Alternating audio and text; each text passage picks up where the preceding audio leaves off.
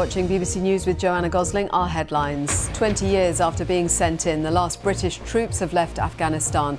The evacuation in the wake of the Taliban taking charge is over. The effort has been, frankly, truly humbling to see the hours worked, the exhaustion painted on people's faces. So we tried our best. Hundreds of Afghans eligible for relocation and UK nationals have been left behind, and the government has been criticised for not having done more sooner.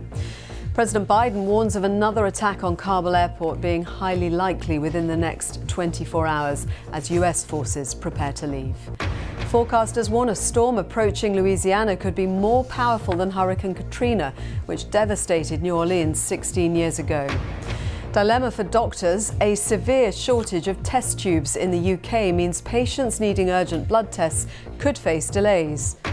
At the Paralympics, Great Britain's Hannah Cockcroft wins her third successive 100-metre gold.